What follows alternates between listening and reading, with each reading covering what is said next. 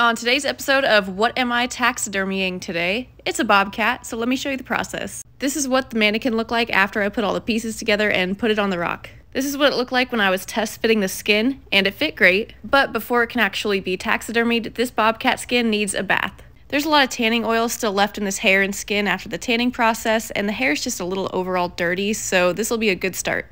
After the bath, I let this skin drip dry and I went back to the mannequin. I had to prep this mannequin a little bit, including adding some glass eyes. This bobcat head that I bought comes with a mask that already has some of the facial details in it. I would normally like doing my own clay work for all these details, but for this particular project, this was going to be the most efficient way to do it, and I actually like how it turned out. So now that the bobcat hide and the mannequin are both ready, I'm going to put glue all over the mannequin so that hide sticks to the mannequin.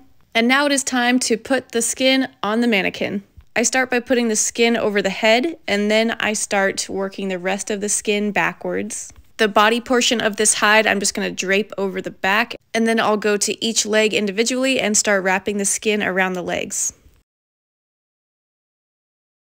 And this cat is going to look pretty rough for a while, just warning you, it's not going to look right until kind of the very end.